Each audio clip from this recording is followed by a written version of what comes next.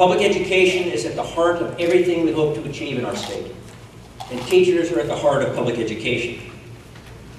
I'm also proud of our long work and association together, defending Oregon, our schools, and your profession against those who are hostile to teachers, to public schools, and to the right of collective bargaining. As most of you know, I was first elected governor in 1994, running against the Republican tide that swept the nation. The Republicans took control of both houses of the legislature and maintained that control during my entire 8 years as governor. During that time, I was a staunch defender of public education and Oregon teachers, which was an especially challenging task given the fact that the legislative leadership was hostile to both. I repeatedly fended off efforts to divert public dollars into private schools and blocked numerous attacks on teachers and education budgets. And working closely with the OEA and other unions, I was the single most visible opponent of Bill Sizemore during the 1990s, debating him on numerous times on numerous ballot measures. And I also put together the largest business labor coalition in Oregon's history to fight Measures 8, 91, and 93, the first campaign to take on the name Our Oregon. Now, that's part of the history.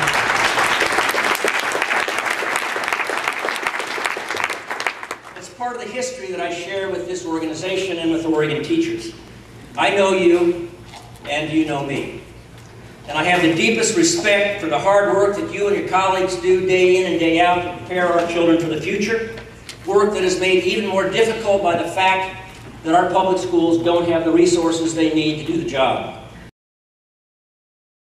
The second misperception is that the funding problem is due to the health care benefits that school employees receive. Well, health care is expensive. But that's the fault of the health care system, not the fault of teachers or anybody else who's bargained away a wage increase to pay the skyrocketing cost of health insurance.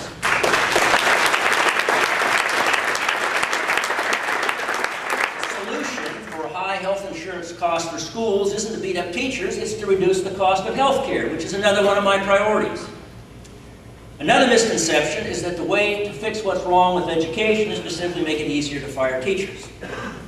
Well, the truth, of course, is that there are a few bad teachers, just as there are a few bad doctors. But the key to improving education isn't to focus on the few, it's to find ways to create conditions to help the vast majority of teachers who are dedicated to their jobs and working hard to do the very best they can.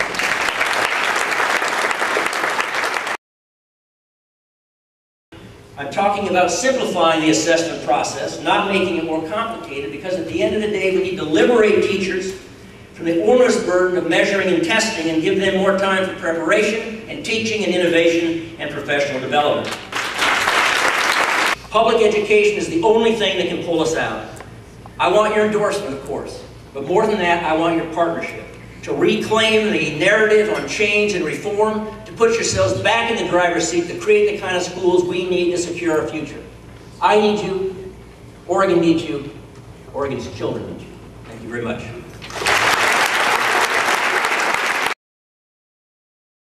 I'd like for you to describe your plan for revenue reform.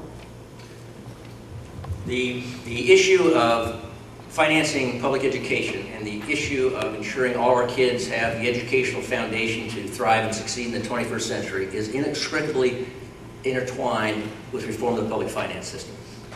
The reason that we have had the inability to provide long-term stable funding for schools is because of our heavy reliance on the income tax, which is extraordinarily volatile. So every time the economy takes a tick, we withdraw resources from where they need to be the most. Next session, the spearhead of this effort has to start with reforming the 2% kicker, creating a robust, well-capitalized emergency reserve fund that will give us the ability to smooth out our revenue system as long as we have this reliance on the income tax. And the next step we have to take beyond that is to try to reduce our reliance on the income tax. And one of the issues that has to be on the table is the retail sales tax. Now, I have gone up that hill a couple of times before, but the fact of the matter is, as long as we continue to rely on personal and corporate income taxes to finance our school system, we are going to continue to see this boom-bust cycle. Now, getting that done is going to be tough because it's in the Constitution, which means we're going to have to recreate a political center in the state of Oregon. You can't do this with Democrats alone or Republicans alone. We have to do it as Oregonians. And the top priority of the next administration has to be to recreate that political center around creating a more stable revenue system to finance education and workforce development in the state of Oregon.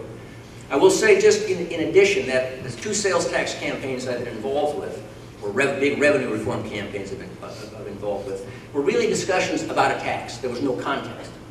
I believe today, unlike in 1990 and certainly 1985, following this recession, we can make a very cogent argument that the reason Oregon's per capita income has drifted below the national average, the reason we can't provide long-term stable funding for our schools, is because of our narrow reliance on the income tax.